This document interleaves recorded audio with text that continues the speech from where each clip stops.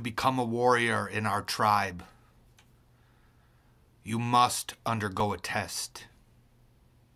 You must swim down to the depths of the sea and retrieve an ancient seaweed that grows there. However, there's something you need to know. A large sea creature is said to protect this seaweed. It's a formidable creature, and many have tried and failed to retrieve the seaweed because of it. But if you are brave and resourceful, you can overcome this challenge. Remember, the seaweed is more than just a symbol.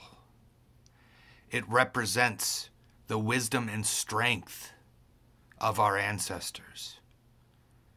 It is up to you to honor that legacy.